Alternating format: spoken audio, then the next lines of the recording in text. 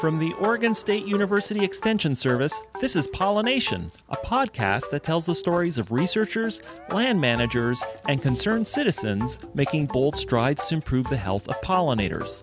I'm your host, Dr. Adoni Melithopoulos, Assistant Professor in Pollinator Health in the Department of Horticulture.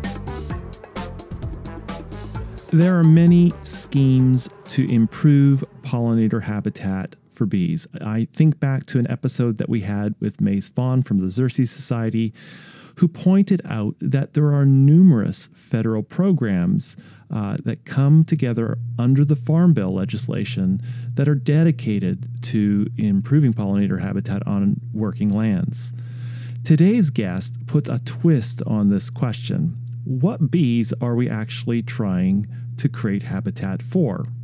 Cheyenne Lindsay is a master's student at the University of Nebraska in the Department of Entomology.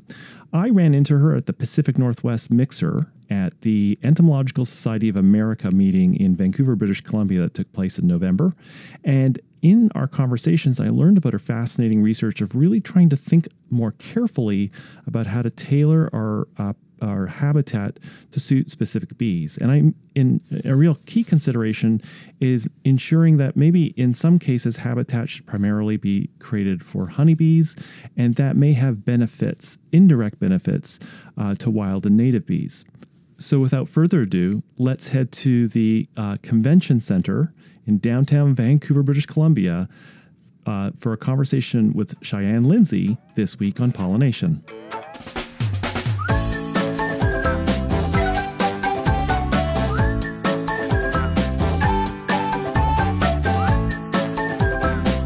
Well, welcome to Pollination, Cheyenne. We're here in beautiful British Columbia overlooking the water. Yes.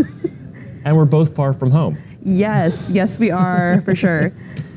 You're from Nebraska. Yes, I am a current master's student at the University of Nebraska-Lincoln. I am in the bee lab, and I study wild bees and honeybees and what flowers they like to go to. And we've talked about this before on the show, that, there's all sorts of concern about loss of pollinator habitat. Yes. And habitat for both managed and native bees. Can you tell us a little bit about the situation in Nebraska? Yeah, so we are, like I said, in the University of Nebraska-Lincoln, which is located within this tall grass prairie ecosystem. And historically, the state of Nebraska, it was a very widely diverse prairie system ranging from tall grass to short grass, and we also have the Sandhills region. But if you look at what the actual ecotypes are of the state and what the land use utilization is for these areas, we've had a 92% change from native prairie habitat to farming ecosystems and working lands, whether it's for rangelands for cattle or row crop agriculture. Mm-hmm. So this massive land use change has raised a lot of questions for ecosystems for all groups, but I am specifically interested in the pollinators and how they have responded to this issue. Okay, that's great. So there was, we had a person from World Wildlife Fund that had a big northern Great Plains project, and just for most of us to think of grasslands, we think of like grass, but there's all sorts of forbs growing in there, and so there was some extent, arthropod community with the bees and butterflies were a part of, and so this has been transformed now. It's like it's in these little remnants, and what you have is a soy corn landscape. Yep. And that must raise the question of, is there something you can do to mitigate? And we've had Mace Vaughn on a previous episode talking about a host of Farm Bill based programs through NRCS, but there's also private initiatives. So this is the context of your research. This is the world we live in. We live in this intensive ag, trying to do restoration. So what was a specific problem that you sort of are structuring your master's thesis around? Yeah, so like I said, we've had this massive land use change. We're studying specifically the state of Nebraska, but this is definitely a widespread issue across the Great Plains and even across the U.S. And what we're left with is, with this land use conversion, is these little remnant spots that are the leftover prairie or areas that have been converted back to some sort of wildflower habitat. whether it be specifically for pollinators or for other uses. So there are the seed mix programs such as the NRCS and the CRP, and these aren't necessarily intended for pollinators. They have pollinator value, but what landowners are using them for is pheasant habitat and fire breaks between their properties.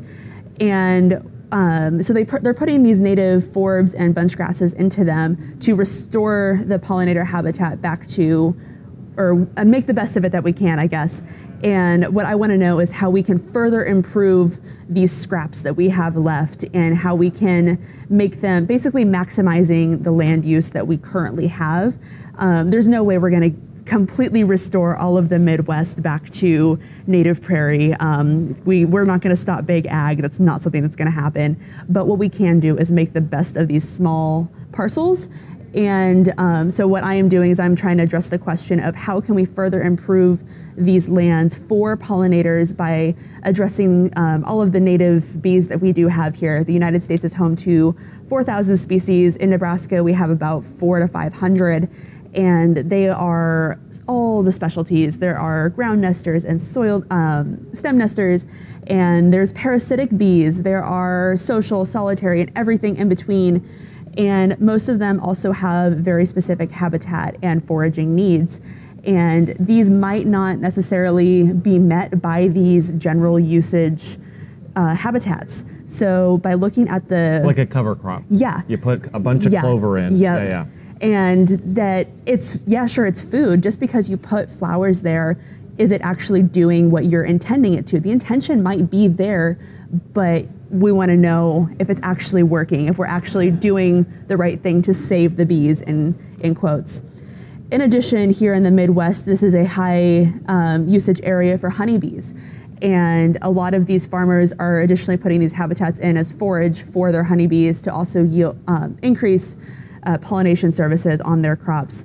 So we have these really small habitats within agricultural systems with honeybees, and we're kind of just expecting it to be okay. So how can we further improve these habitats, but also mitigate competition, which is a massive issue that a bunch of people are trying to get at. Is we don't fully understand it, but I want to know how we can possibly use the landscape design. So the concern is that you build this pretty pricey pollinator habitat, and then there's a bunch of honeybee colonies there, and then a good chunk of the nectar and pollen being produced there goes into the honeybee colony, where there may not be sufficient resources to support some of the wild unmanaged species. Okay, Right. So tell us how you've tried to address this problem. Yeah, so what we are specifically looking at is the pollinator preference. So what both the managed bees and the wild bees are using, how frequently, what times of the year. So we've been sampling during the early, mid, and late season, which are different peaks in the summer when we expect the blooms to be at their peak, because there's constant change between what flowers are in bloom. So if we go in the early, mid, and late summer, this also will give us different species compositions of the bees as well. And what we're doing is we're collecting the bees specifically off of the flowers we find them foraging on, and collecting that data, bringing them back, identifying the bees to species. And what we've found so far is a lot of these seed mixes have a very high composition of things like alfalfa and vetch, sweet clovers, other types of ground clovers. They're very high in legumes. And what we've found, though, is that when there are other native species present within these mixes, the wild bees would rather utilize those than the things that are of higher abundance.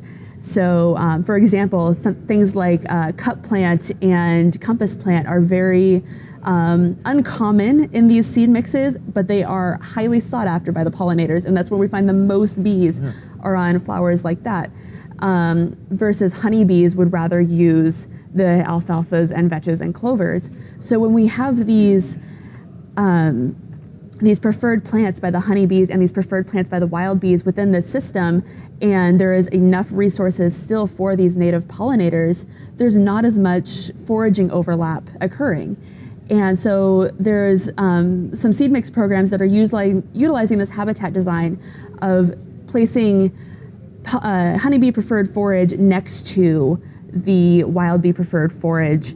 And if we can continuously manage the landscape and be land stewards to this area, we can basically resource partition who is using what, and also reducing this crossover.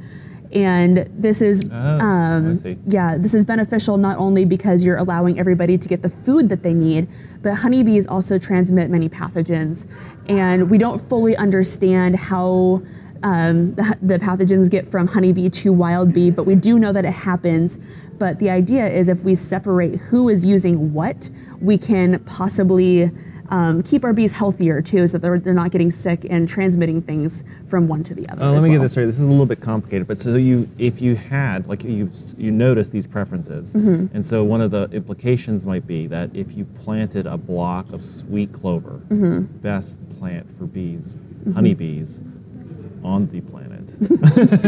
they do love it. You plant a big block of this, that the honeybees may not like go and visit flowers that might be of a little less preference to them, and that allows the nectar and pollen to build up on those flowers, so that the wild bees. So you're paradoxically, it's kind of strange. It's like to help native bees, I'm planting exotic legumes. Yes, so this raises a lot of questions and concerns for this area, but these plants are already highly abundant within this landscape because they love these stress systems that are present within agricultural lands. So this also comes down to the management question of, we can't really get rid of them. We have to make the best of what we have, but we can take care of it in a way that makes it less of an issue. And you basically got to pick your poison. Would you rather have the bees constantly competing and continuing species declines due to lack of resources, or would we rather just bite the bullet, allow these maybe not necessarily exotic or not necessarily invasive species, but not native species either, just exist and be the forage for the also non-native honeybee to allow everybody to get what they need. Well, I suppose this also, raises the issue of the differential price. That a lot of these legume seeds are cheap, and so a landowner can come in who may not, may have a mild, commitment to bees, really isn't interested in pheasants, and this would be a great for her or him to plant. And then you may have somebody who's just really dedicated and wants to do high tier stewardship, and they may plant something else, and eventually over this patchwork of degraded land, the honeybees will find these nice, or the beekeepers probably will find these nice plots of more cheaper to plant mixes, and then native bee populations will colonize and sort of build up in these areas where these other. So that is another component to my research, actually. I don't think we had discussed that previously, but with this preference analysis that I'm doing of the what the bees are using and how frequently and how often, I am additionally looking at what the cost per a certain amount of seed is for these, and I'm trying to see if we can possibly alter the ratios of some of these forbs, so that way we are maybe cutting down the amount that we're spending on these less preferred plants that are already highly abundant because they're cheap, they're fillers, in exchange for just increasing the pollinator value just a little bit by putting these more preferred plants in. Because because you've got this big data set, you've gone through meticulously seeing which bee goes to which flower, you now can go back to those mixes and say, well, even for wild bees, I can get the maximum number of genera with these 3 plants, and these ones here are super spendy and rarely see that many bees on it, so maybe we can punt that one out. Yeah, so we're going through and meticulously selecting which are the highest benefit plants and how we can increase their abundance without increasing the cost too much, because like you said, the accessibility to these seed mixes per acre can be a little outrageous, and people don't necessarily want to spend that if they're not. If a lot of people don't even know or really care about the wild bees. Like you said, these private landowners, a lot of them are looking for that pheasant habitat. So if we can just increase the value of those and maximize what we have there, get the most bang for your buck type scenario, that would be even just a huge benefit to the landscape. So where are you in your research? What stage are you at? I am almost done. So I've collected all of my data. I am in the process of analyzing it. I'm running my statistics, and I'm in the process of writing. This upcoming spring, I will be working on getting my publications out and looking to graduate either this spring or this summer. Fantastic project. I'm really glad to hear about it. I'm sure our listeners up in the Pacific Northwest are excited because I'm sure this has, although it's a very Nebraska-focused project, the principle may have application across the continent. Yes. Yeah, and the species that I'm studying are going to be more specific to my area, but the overall idea, I was just talking to some other students this morning that how great would it be if a project like this was done on a national scale, because the flowers on the bee's composition is going to vary depending on the region, but this overall idea is still applicable to the entire country. So. Well, fantastic. Thanks for taking a little break in a very busy Entomological Society of America session. Yes, of course. Thank you so much for having me. Thank you so much for listening. The show is produced by Quinn Sinan-Neal, who's a student here at OSU in the New Media Communications program, and the show wouldn't even be possible without the support of the Oregon Legislature, the Foundation for Food and Agricultural Research, and Western SARE. Show notes with links mentioned on each episode are available on the website, which is at pollinationpodcast.oregonstate.edu. I also love hearing from you, and there's several ways to connect with me. The first one is you can visit the website and leave an episode-specific comment. You can suggest a future guest or topic, or ask a question that could be featured in a future episode. But you can do the same things on Twitter, Instagram, or Facebook by visiting the Oregon Bee Project. Thanks so much for listening, and see you next week.